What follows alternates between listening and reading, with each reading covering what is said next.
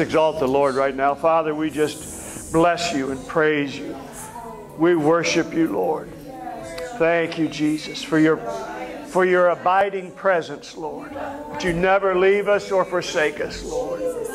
Thank you, Jesus. Thank you, Lord, that we are able to be touched by your presence, by your manifest presence, Lord.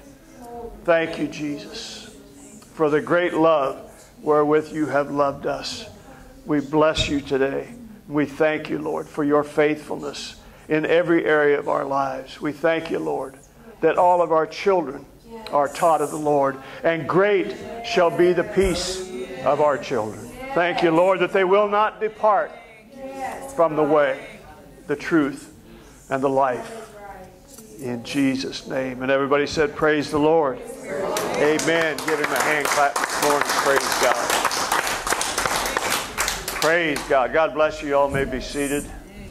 Thank the Lord. Amen. Praise God. Hallelujah, Jesus. Glory to God. Thank you, Tim. Appreciate it as always. Great job. Thank you, Suzanne and the worship team. Amen. For helping us to kind of block everything else out and all the other noise and junk that goes on in our lives that makes us able to just kind of focus in on what's really important and what everything else consists of and exists because of. Praise the Lord. So God is good. Amen. Praise the Lord. Thank you all for being here this morning. God bless you. Amen. And just got a couple of things I'd like to share with you that I know you just can't wait for. I was talking about Genesis. I was looking back through Exodus, and I see where Moses had the first tablet that could connect to the cloud.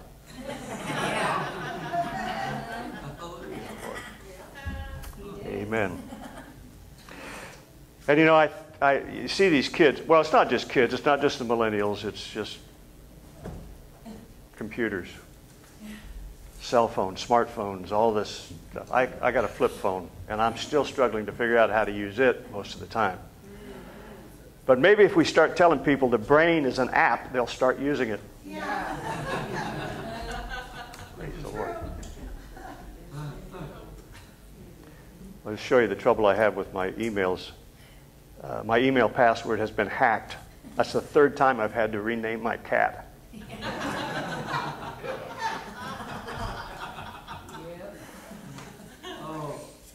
You think I'm kidding, but that's the truth.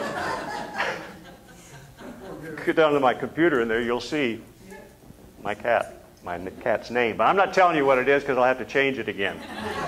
Praise the Lord. Okay, well, praise the Lord. I'm just going to give you one more little nugget of information here. When I was a kid, I had a disease. Most of you don't know this, but I haven't shared it with you. But I had this disease that required me to eat dirt 3 times a day. It was the only way I could survive. Thank God my older brother told me about it. Yeah. I'll forever be indebted to Dave. Praise God. All right. Praise the Lord. God is good.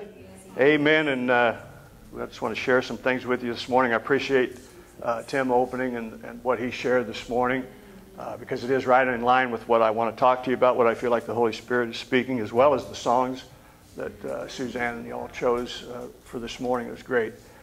And I want to start off with, if you want to go, Peter, if you will, go to 1 Samuel. No, let me take that back. Go to Revelation 1, 5, and 6. But I'm going to read, first of all, out of the Message Bible. And I want to read to you from Matthew chapter 12, verses 3 through 7. This is the Message Bible. I'm just reading it out of this so Peter doesn't have to try to flip back and forth because it's not that simple to do. I'll flip back and forth. Can you do that? Yeah. Well, if you would, then that'd be great. Matthew, this is the Message translation of Matthew chapter 12, verses 3 through 7.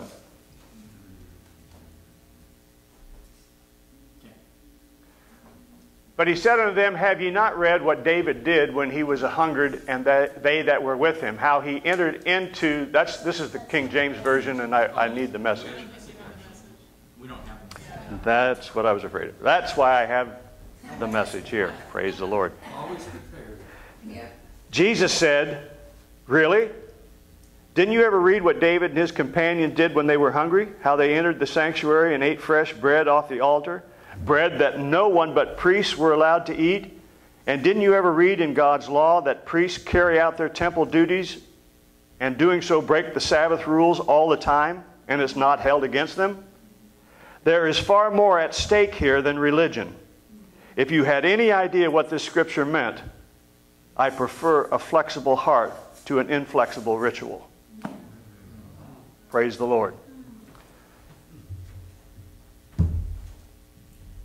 Praise God. Now I'd like you now, Peter, if you would go to 1 Samuel 21, verses 1 through 9.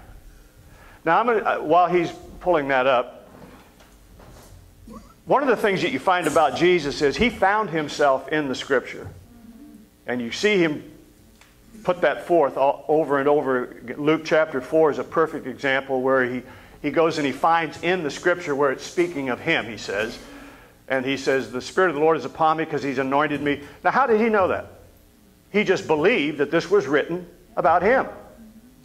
Well, this is where we're supposed to find ourselves. And what we've done religiously is find our faults and our failures and our weaknesses. And I talked about this a little bit last week. But what we're supposed to find is who we are in Christ. Yes. Amen? So that's what Jesus did, and that's what he expects us to do with the Bible. And we've turned the Bible into this book that just beats us up and defines all of our stupidity and our failures and our weaknesses. And he intended for it to show us our identity in him. Yes. Who we really are in Christ, right? So then David came to Nob, to Ahimelech the priest, and Ahimelech was afraid at the meeting of David and said unto him, why art thou alone and no man with thee? Now, I should have prefaced this before, but I will now just in case you haven't read this. David is running away from Saul. Saul's trying to kill him. David's been anointed the king. He's been declared the king, but he is not in the place of the king. Saul is still alive. He's still ruling as king. And because of David's success, not only in battle, but with the people and with God, Saul wants to kill him. He's jealous of him. He's got a devil. He's just freaked out, and he wants to kill David. So he's chasing David everywhere he goes. He tries to destroy him. So David comes to Ahimelech the priest, and Ahimelech was afraid at the meeting of David. He was afraid because he knew Saul was after him. And said unto him, why art thou alone, and no man with thee? And David said unto Ahimelech the priest, the king hath commanded me a business. Now David's lying because he can't tell Ahimelech the priest that Saul's trying to kill him, or Ahimelech will probably rat him out and turn him in or do something else. So he's telling him that the king told me to come here, and has said to me, let no man know anything of the business whereabout I send thee, and what I have commanded thee, and I have appointed my servants to such and such a place. Now therefore, what is under thine hand, give me 5 loaves of bread in my hand, or what there is present. So David's hungry. The people that are with him are hungry. They don't have anything to eat. And he says, give me whatever you got. At least 5 loaves of bread, or whatever you have. And the priest answered David and said, there is no common bread under my hand, but there is hallowed bread, or holy bread, if the young men have kept themselves at least from women. David answered the priest and said unto him, of a truth, women have been kept from us about these 3 days since I came out, and the vessel of the young men are holy, and the bread is in a manner common, yea, though it were sanctified this day in the vessel. So the priest gave him hallowed bread, for there was no bread there but the show bread, which was taken from before the Lord to put hot bread in the day when it was taken away. Now a certain man of the servants of Saul was there that day, detained before the Lord, and his name was Doeg, an Edomite, the chiefest of the herdsmen that belonged to Saul. And David said unto Ahimelech, and is there not here under thine hand spear or sword? For I have neither brought my sword nor my weapons with me, because the king's business required haste. And the priest said, the sword of Goliath, the Philistine, whom thou slewest in the valley of Elah. Behold, it is here, wrapped in a cloth behind the ephod. If thou wilt take that, take it. And there is no other save that here. And David said, there is none like that. Give it me. So, the showbread, we've talked about this before. In the temple, there is, in the holy place, not in the Holy of Holies, but in the holy place before you get to the Holy of Holies, there was a table of showbread. It was 2 stacks of 6 loaves of bread. And that was for the priest to eat while they were doing their thing. It was holy. It was only for them. They were the only ones that were allowed to eat it by the law. So that's what David's eating. And as far as the law is concerned, what he's doing is illegal. It's wrong. But he's eating it anyway. So, now let's go to, now again, he's the king. Sorry if I'm being a little confusing here, but I'm just going to take a little while to get this thing started. But, again, David is a king without a throne. God has declared him a king, but the natural world is not allowing him to exercise that position. All right? God has promised and ordained him and anointed him king. All right? Now let's go to Revelation chapter 1, 5, and 6. Now again, we're wanting to find not only the stories, the history that's in here, but the spiritual significance of that history. Right. Because none of this stuff happened by accident. It happened, and then God uses it to show not only himself or Jesus, but us. Right. And if we're not looking for that, we're not going to find what it is we're supposed to be looking for in the Bible. We're just going to find a bunch of history and a bunch of rules and regulations that none of us have been able to keep. Right.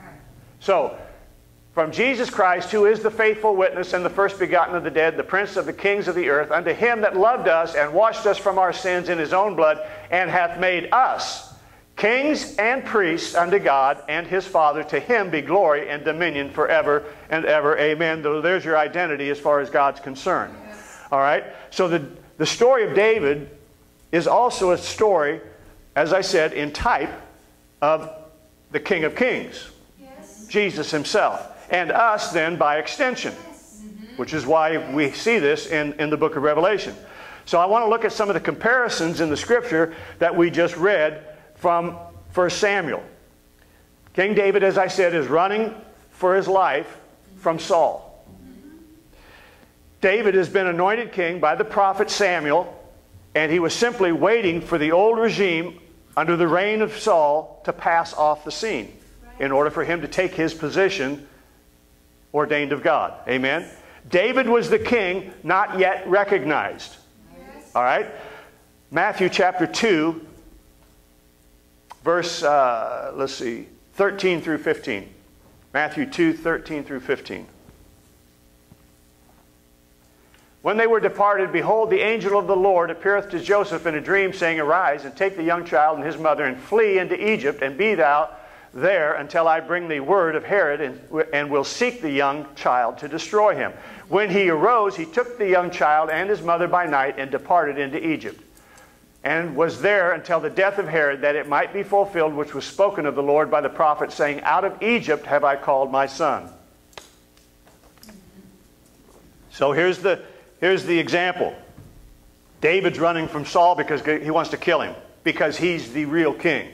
Herod wants to kill Jesus because he knows this is the King of Kings. This is the one prophesied, right? So he wants to kill Jesus. So parents take him and run for their lives away from this king. Amen. Luke 22, verse 2.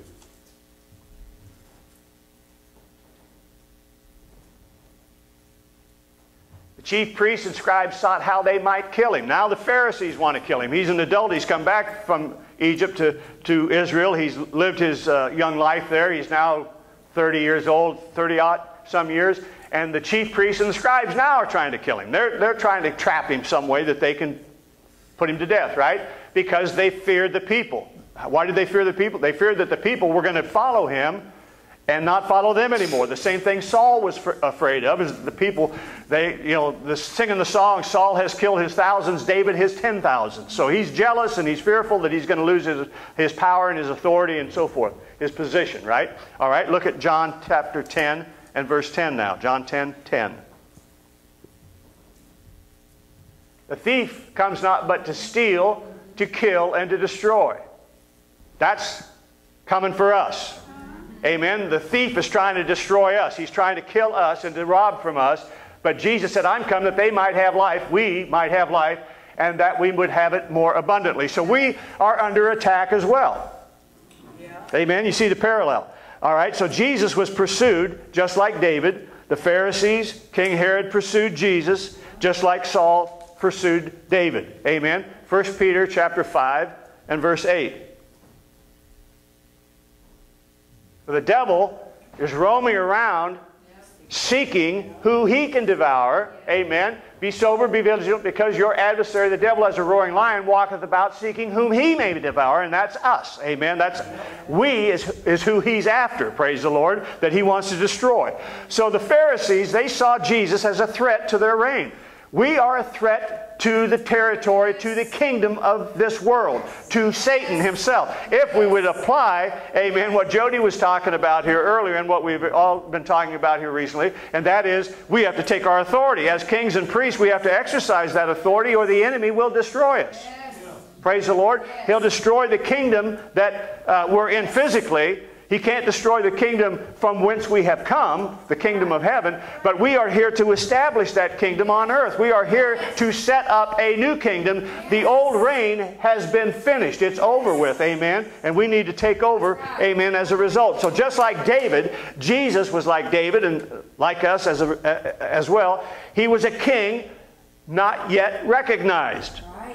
David wasn't recognized as a king. Jesus wasn't recognized as a king, and believe me, neither are we. Right.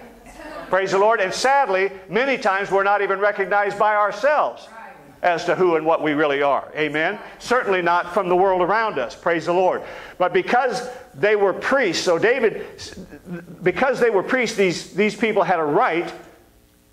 The offspring of Levi or Aaron, amen, had a right to eat the bread. They had a legal right to eat from the table of shewbread. Amen?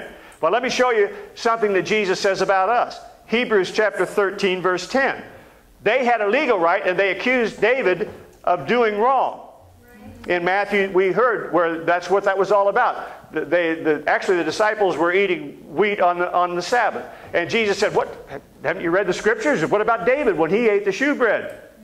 Right? And that's what he was talking about. You're wanting to make religion, this all about religion. It was never about religion. I'll have mercy, amen, and not sacrifice. If you could understand that, you'd understand what these scriptures are all about, right? So he tells us, we have an altar, whereof they have no right to eat, which serve the tabernacle. We have an altar that we eat from that these priests don't have a right to eat from. Amen. And that's Jesus himself, the bread of life. Praise the Lord.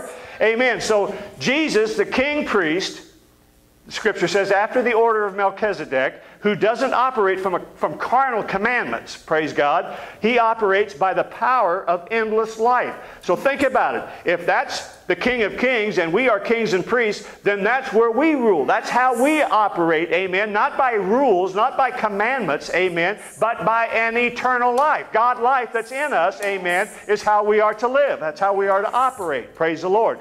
Hallelujah. He's introducing, amen, grace.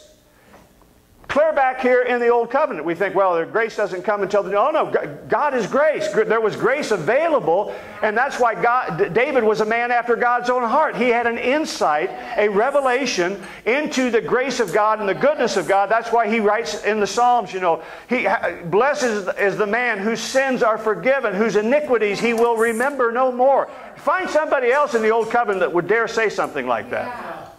Praise the Lord. So he's introducing grace. Now remember, David and his men were fleeing from Saul, right? They were fleeing from Saul, and because they were hungry, they entered the sanctuary. All right? John chapter 6, verse 35.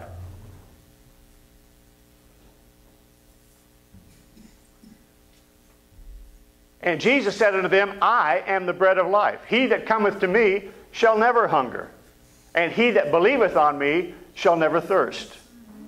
Praise the Lord. We are the temple. Christ is in us. we have a right to this altar that they don't have a right to. And we can eat from the bread of life. Amen.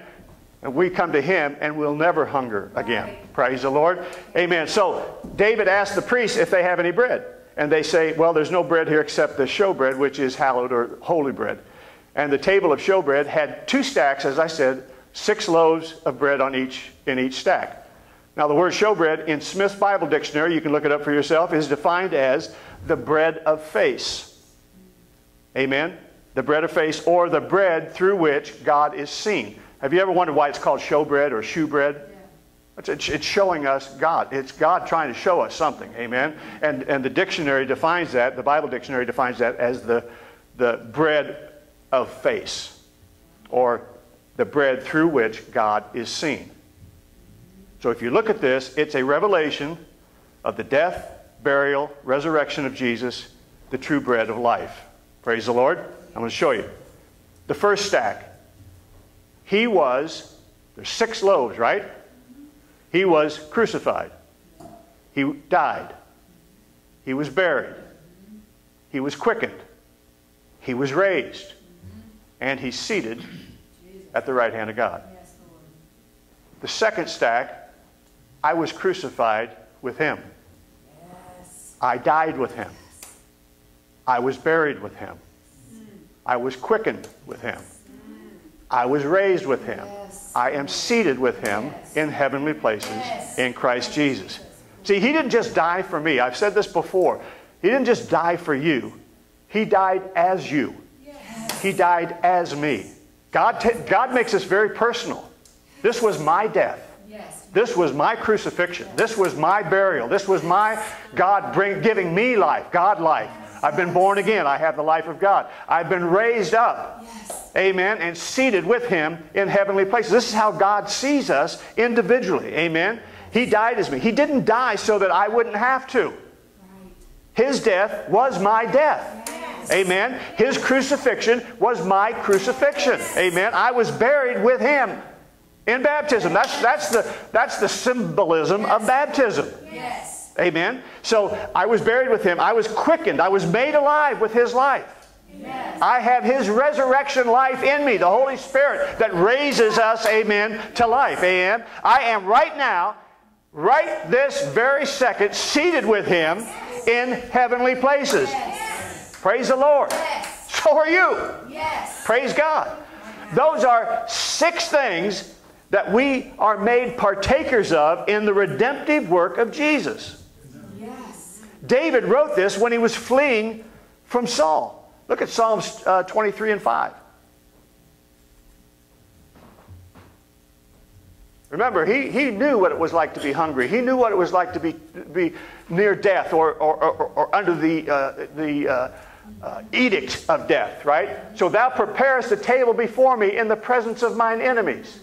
Thou anointest my head with oil. My cup runneth over. And if you remember the scripture, yea, though I walk through the valley of the shadow of death, I'll fear no evil, for thou art with me. Thy rod and thy staff, they comfort me. So that's what he's writing this at the time that Saul is trying to kill him. And he said, we were hungry, but you prepared a table for me right in front of all my enemies and fed me. And my cup runs over. Amen. It's overflowing. Praise the Lord. So the 12 loaves of bread. 12 loaves of bread, you got 12 disciples. 12 is also the divine number of government. Or divine government. Praise the Lord. Jesus was establishing a new form of government. David is a type of that. Saul, amen, was great as long as he was small in his own eyes.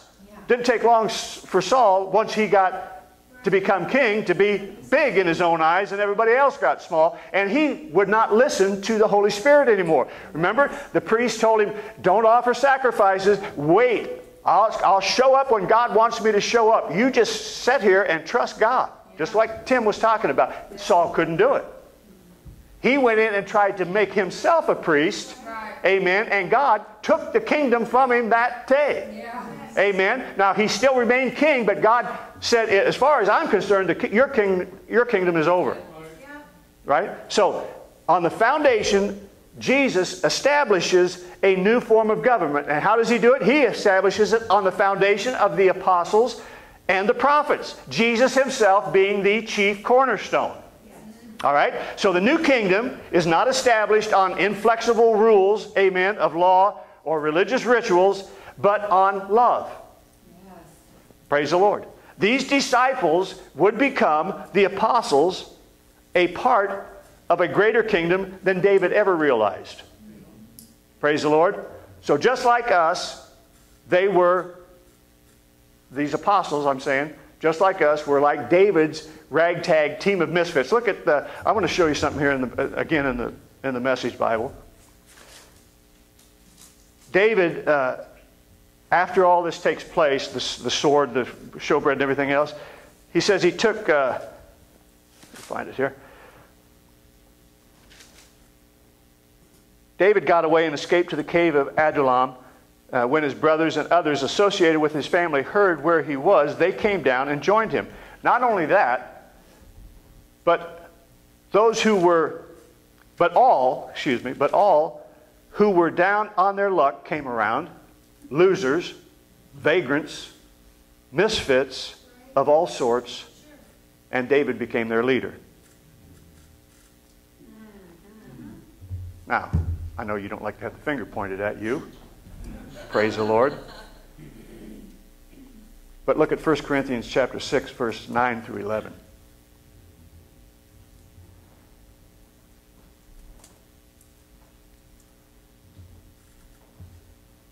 Know ye not that the unrighteous shall not inherit the kingdom of God? Be not deceived, neither fornicators, idolaters, or adulterers, nor effeminate, nor abusers of themselves with mankind, nor thieves, nor covetous, nor drunkards, nor revilers, nor extortioners shall inherit the kingdom of God. And such were some of you. But you are washed, you are sanctified, you are justified in the name of the Lord Jesus by the Spirit of God. Praise the Lord. Amen. And we're down on their luck. Losers, vagrants, misfits. David became their leader. They became the mighty men of David. Yeah. Hallelujah. Mighty men of valor. Praise the Lord. Hallelujah. So they become his mighty men. We are more, the Bible says, we are more than conquerors through Jesus Christ who gave himself for us. Praise the Lord. Amen. These 12 apostles again went preaching the gospel of the kingdom and the present reign of Jesus Christ. That's what they were saying. He is the King of Kings. He now is. And that's what they went about preaching it. Amen. They went preaching it from house to house and breaking bread. Yeah. Praise the Lord. It was breaking the bread of his death, burial, and resurrection that they were preaching. Amen. That they were constantly sending that message forth to the people. All right. That's what they did. All right. 1 Samuel 21, verses 8 through 9. 1 Samuel 21, 8 through 9.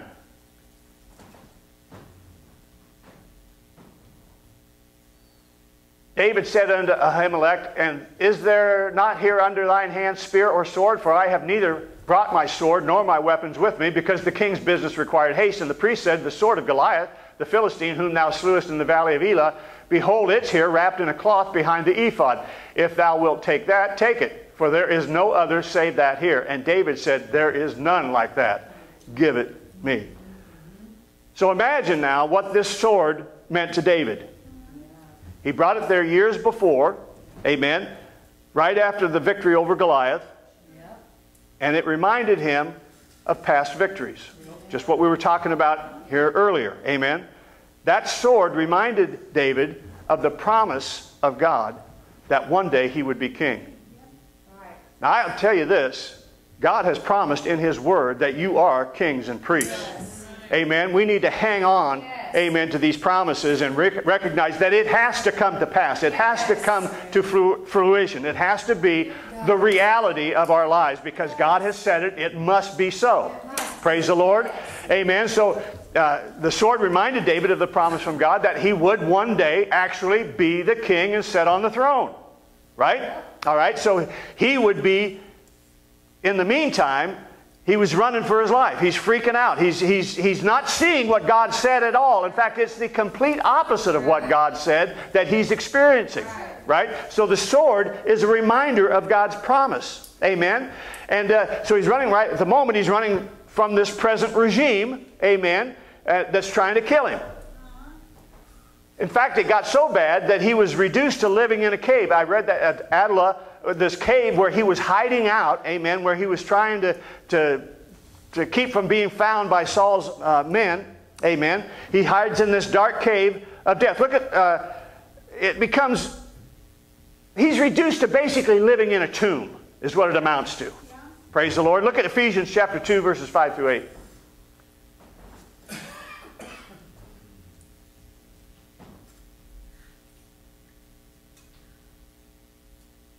Even when we were dead in sins, hath quickened us together with Christ.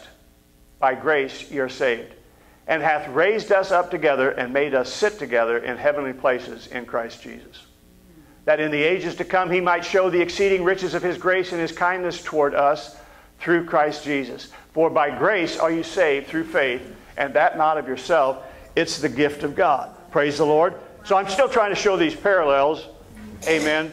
Jesus, David, and us. Praise God. So out of this dark cave, out of this place of death, amen, is going to emerge this great king.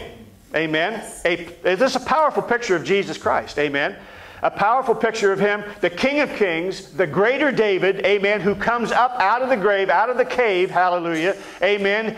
And us, we are kings and priests. Praise the Lord. And even though we were this dead in our trespasses and sins, he has quickened us together, amen, and made us sit together in heavenly places, so that in the ages to come he can show the exceeding riches of his grace, of what he promised coming to pass, not because of anything we'd done. You know, David wasn't chosen to be king because he was the mightiest or the strongest or the nicest or the best. God knows the end from the beginning. He was going to be an adulterer. He was going to be a murderer. He was going to be a liar. He was going to even contradict the Word of God by numbering the people of Israel after he was told not to. But he still trusted God. He still trusted God. And God said, in spite of all that, you're still a man after my own heart. So we judge ourselves. We look at ourselves. We see our failures and we go, well, God can't use me. Listen, you are the prototype of what God wants to make a king, amen, and a priest. Yes. Your failures do not frighten God. They do not intimidate him in the least. Praise God. 1 Samuel chapter 17, verses 8 and 9. 1 Samuel 17 again, verses 8 and 9, please.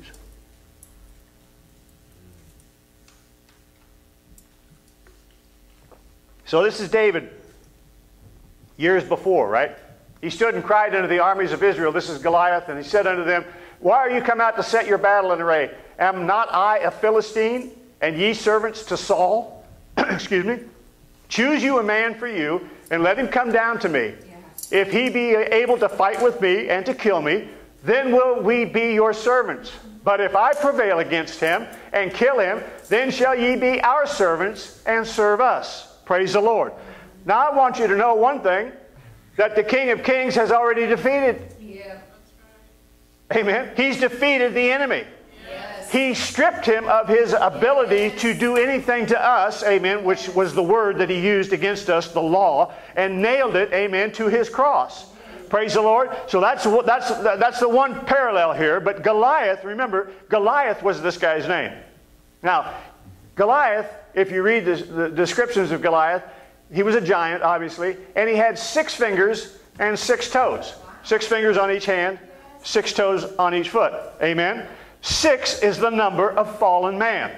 On the 6th day, God created man. That's the number of fallen man. So Goliath represents fallen man under control of the devil. The prince of this world, the prince of the air. Praise the Lord. Our heavenly David, Jesus I'm talking about, through the work of the cross, has defeated every enemy. Yes. He defeated the devil and crucified who I was in Adam. Yes. Praise the Lord. Jesus was crucified at Golgotha, a place of the skull. Golgotha comes from the name Goliath of Gath, where Jewish tradition says the head of Goliath was buried. Golgotha, the place that the cross would be erected. Jesus.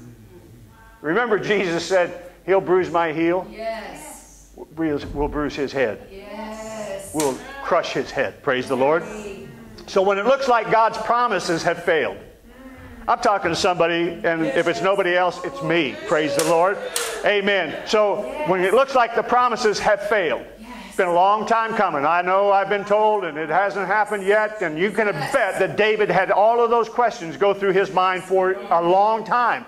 When God had said this, and yet everything in his life is saying the opposite. It's saying, no, not you, buddy. You've missed it. You somehow got screwed up, and it's just you thinking, but it's not the reality. Amen. We get discouraged. We become afraid. Amen. We get doubtful. Amen. We go to our high priest and ask him for the bread that's holy. Ask him for the sword of Goliath. Ask him for the trophy of faith. He is the bread of life. Praise the Lord. A reminder, hallelujah, of past victories. That's what that sword was for. Amen. David didn't get that sword to kill Saul, because we know he was even in the same cave with Saul. Saul went there to relieve himself. David had the sword, and all he did was cut off the hem of his garment, and he was ashamed of having done that. He could have run him through right there on the spot. But he didn't do it because he said, I will not touch God's anointed. God made the promise. God will make it come to pass. You may think you can make things happen, but not the things that God has promised. Amen. You can try to be better. You can try to do good, and there's nothing wrong with that. But God is the one that gives the increase. God is the one that makes you, that gives you your identity and fulfills that identity Himself. That's why it's not the rules and regulations. It's the Word of God, the love of God, the mercy of God, the grace of God. And we need to go back and get that sword. And when you wrap your hand around that truth, you know something's going to happen. Something positive is going to take place. No matter what I'm looking at, amen, there is going to come a victory, praise the Lord, because it's God's victory and not mine. Hallelujah. Praise God. Thank you, Lord. So, when you're faced with disappointment, that's life. You know, I mean, we've got a large family. Things happen. I mean, if you've got kids, you know there's highs and there's lows. There's times when they get discouraged, just like we did, just like we may. You know, I don't have all the obstacles in front of me that I had when I was 30. Right? Amen. I've got some information. I've got some knowledge simply because I've lived longer. Not because I'm so wise or because I'm so intelligent, or I just lived. I just survived. And you learn, you look back and you go, oh, well, that was a God. That was God. That was a God thing, you know. Praise the Lord. So when you're faced with these disappointments, and it doesn't look like you're reigning in life, amen, go to the house of God. Go internal. Amen. Feed on the true bread. His promises. His word. The finished work. Reach for the sword. Right? The sword of the Spirit. Reach for the sword. Not so you can fight in the battle, but so that you can be reminded that the battle has already been won. It is finished. Praise the Lord. It's only a matter of time, and you're going to reign in life. Praise God. Romans chapter 5, verse 17.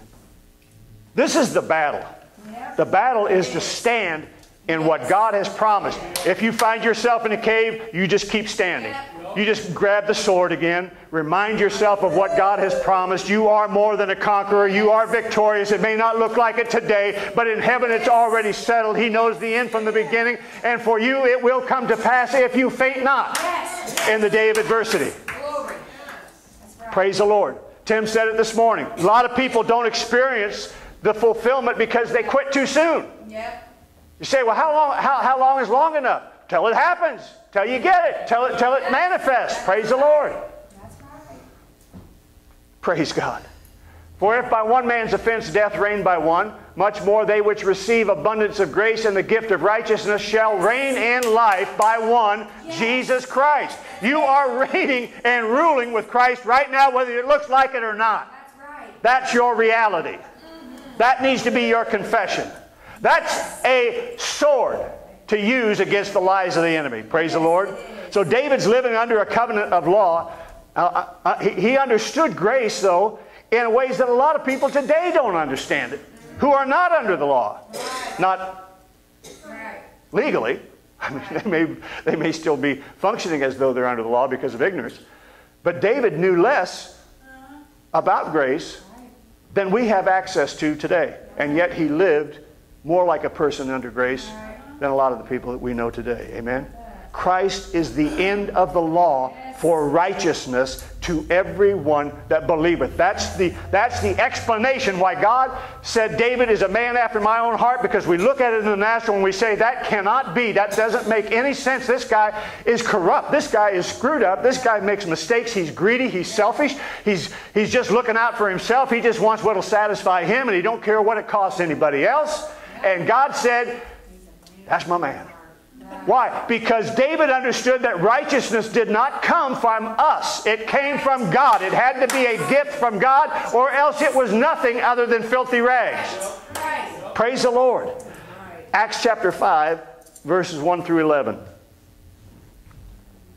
I mean, come on, God, we need to get this thing settled once and for all. Quit beating ourselves up and beating each other up, and start recognizing, hey, we are kings and priests. We are more than conquerors. No weapon formed against us can prosper. Hallelujah. Every tongue that rises in judgment against us, we condemn. Yes. It's the heritage. Yes, it is. It's our inheritance, praise the Lord.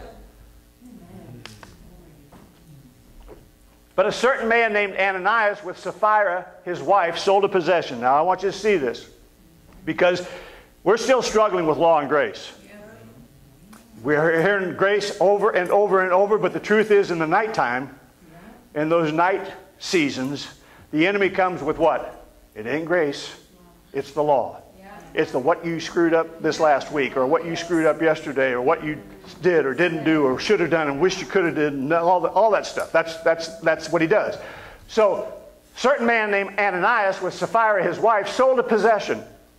And he kept back part of the price, his wife also being privy to it, and brought a certain part and laid it at the apostles' feet. So they sold this piece of property, and let's say it sold for $10,000.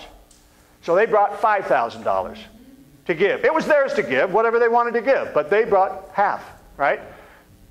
Peter said unto Ananias, why hath Satan filled thine heart to lie to the Holy Ghost and to keep back part of the price of the land? Whiles it remained, was it not thine? In other words, while you had it, wasn't it yours to do with as you pleased? Amen. And after it was sold, wasn't it in your own power to do with it what you wanted? Why hast thou conceived this thing in your heart? Thou hast not lied unto men, but unto God.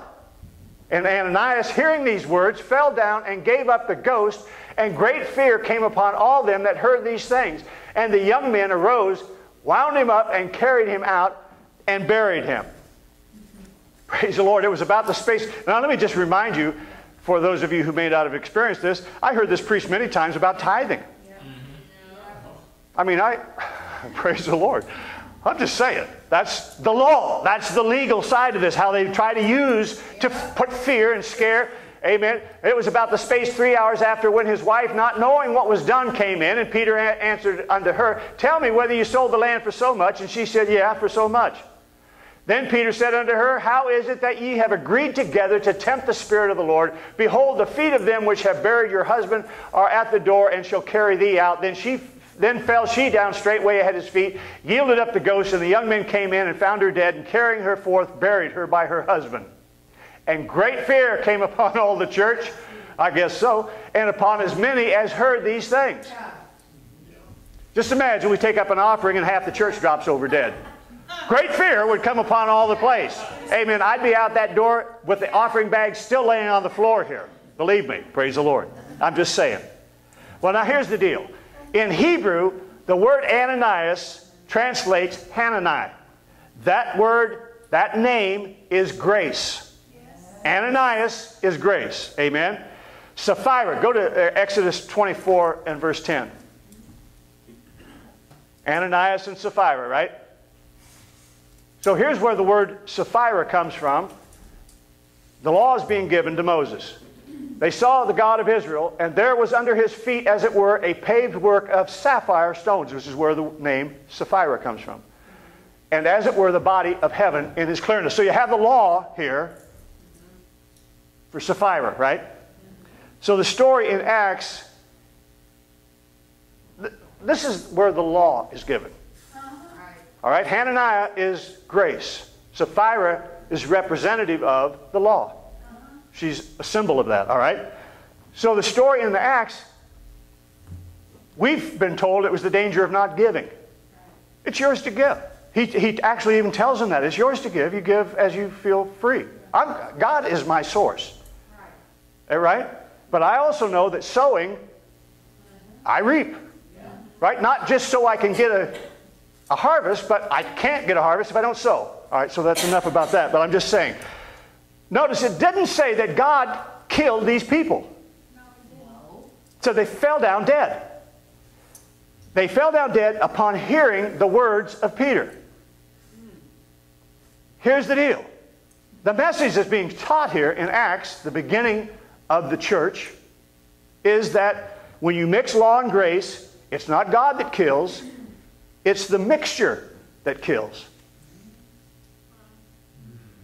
The real problem isn't people who are ignorant of this truth.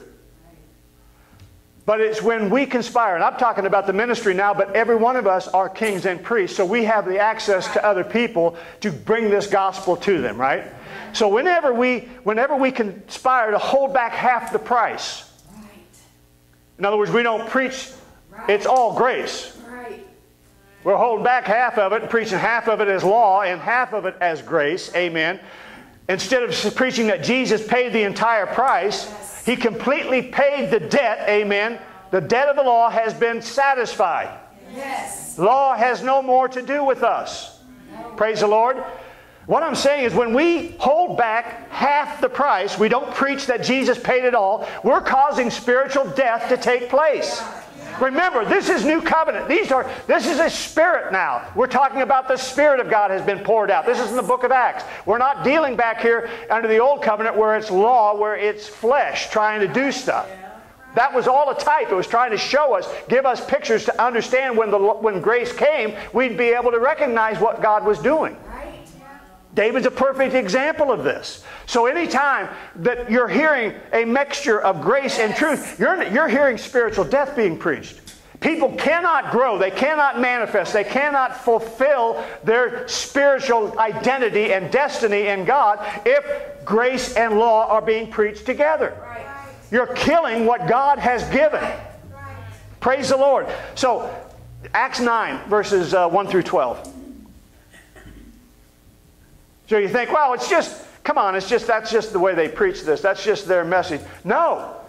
That is holding back half of what God gave us. Yes. Amen. It's holding back, and it's making half of it about you, and you can't do anything about it. And God, and the result is you're dead. You're not going to get anywhere that you need to be spiritually. And then you wonder why.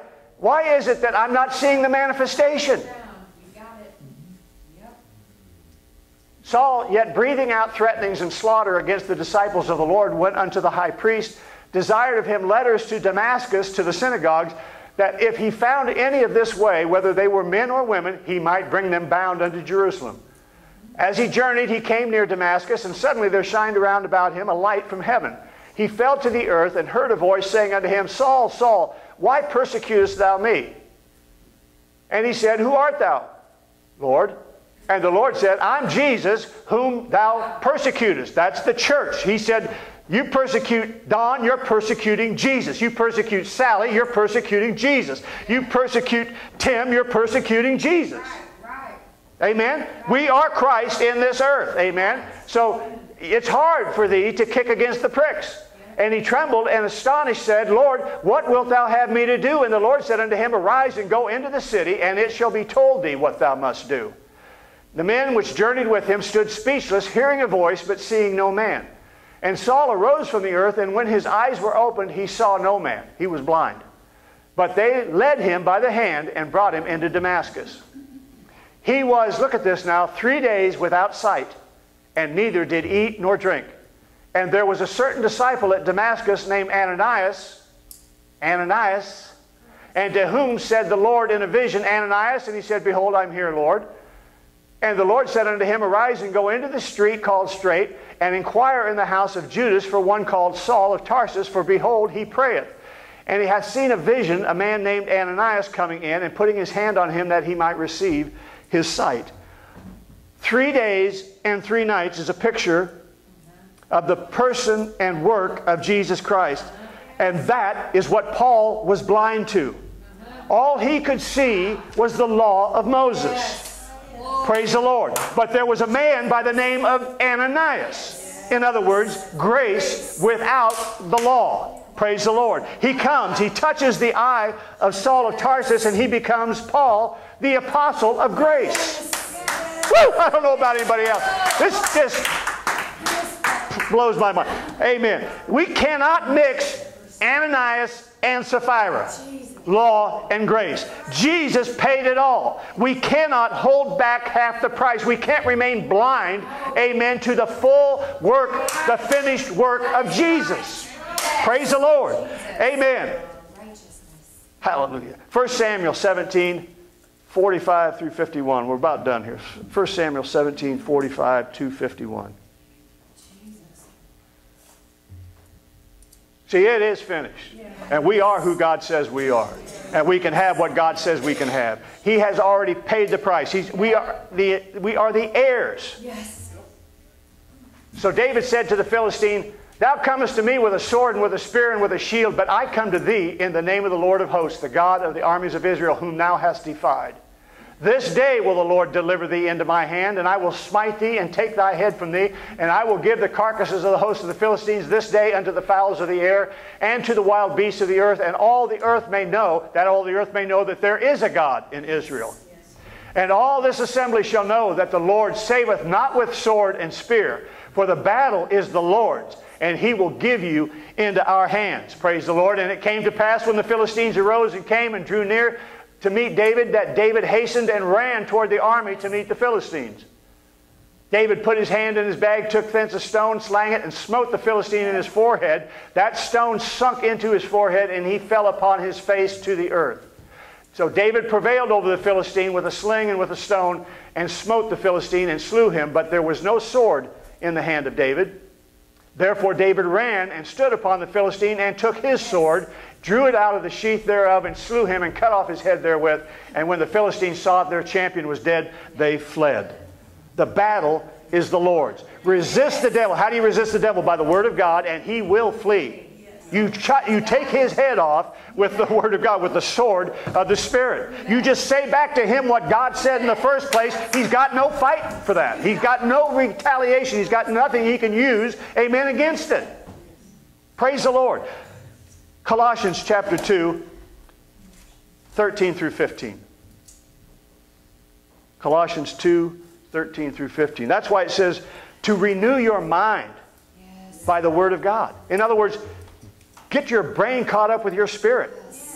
Amen. Get your, as they used to say in the Marine Corps, your head and your spirit wired together. They use another part of the anatomy, but the idea is the same. Start functioning as one here. You know, you're kind of dysfunctional here. Your brain's saying one thing and your body's doing something else, you know. But you, being dead in your sins and the uncircumcision of your flesh, hath he quickened together with him, having forgiven you all trespasses. You being dead in your sins and uncircumcision of your flesh, hath he quickened together with him, having forgiven you all trespasses, blotting out the handwriting of ordinances that was against us, which was contrary to us, and took it away, out of the way, nailing it to his cross. Having spoiled principalities and powers, he made a show of them openly, triumphing over them. Amen? In it. Praise the Lord. We are more than conquerors through Jesus Christ. Romans 5:17, for if by one man's offense death reigned by one, much more they which receive the abundance of grace and the gift of righteousness will reign in life by one Jesus Christ. You shall be kings and priests in this life and rule and reign over every situation, over every circumstance, because the King's word is the final word. And if you're saying what God said, there's no argument.